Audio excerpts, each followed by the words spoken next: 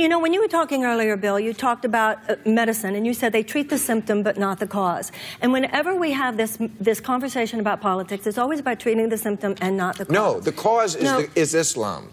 That's the thing. The symptom is what's going on. Well, I don't agree with... I respect that you believe that the cause is all Islam, but I think that there's a multi-cause here. And for instance, if we had never invaded Iraq, if we had never struck this hornet's nest... If we had never done that... 9/11 happened before all Islam... There would still be millions of people who believe you deserve to die if you elope with the wrong person, draw the wrong cartoon, leave the religion. But they believed that before there was ISIS. Right. They believed that before there was ISIS. You know, everybody's so horrified by these beheadings, which I am as well. We're horrified by what happened with the Jordanian pilot, which I am as well. However, there are other things we should be horrified about. There was no connection between 9/11 and Iraq. But there is a big connection between our invasion of Iraq and what is happening, including with ISIS. We should have some horror of national conscience. We should have some horror of knowing our part that we played in allowing this thing to explode. Listen, there's a big...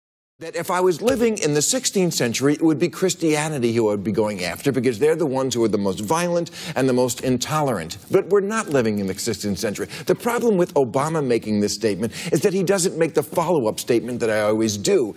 We did it then, they're doing it now. His point was made at a prayer breakfast. He was speaking to people who theoretically understand the depth of nuance and theological discussion. Right. It is an important theological point that throughout history there have been people, including Christians, who were forces that appropriated religion for evil purposes. That is what the Inquisition was, and that is what is going on now with Islam. And I'm proud on this one. I do not agree with the president on everything, but I say God bless him that he had that depth to talk about. It's not hard to...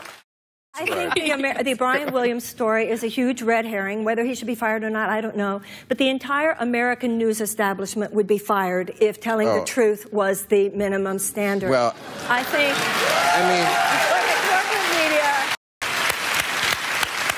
Most of our news organizations are owned by just a few corporations.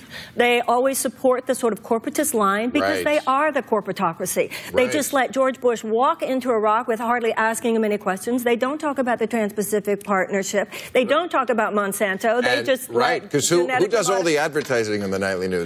Big Pharma. Marianne, you ran as an independent last fall. What are the limits of our current two-party system? Well, I think that, you know, George Washington, first of all, in his farewell address, warned us against parties, period. And in the history of social justice, particularly in real change in the United States, third-party voices have been extremely important.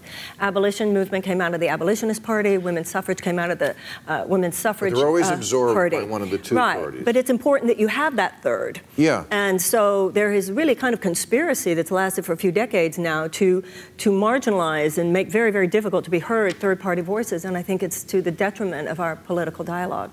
Okay. Do the Republicans have any real plan to replace Obamacare, and what would that look like? The question becomes not just what are the Republicans going to do, but what are the Democrats going to do? They wouldn't allow a public option. We need to have the conversation about single payer. We need to have spine around that conversation and to know that if we're government of the people, by the people, for the people, primary there should be universal health care. Right. Thank you, everybody. Thank the panel. Thank you, audience.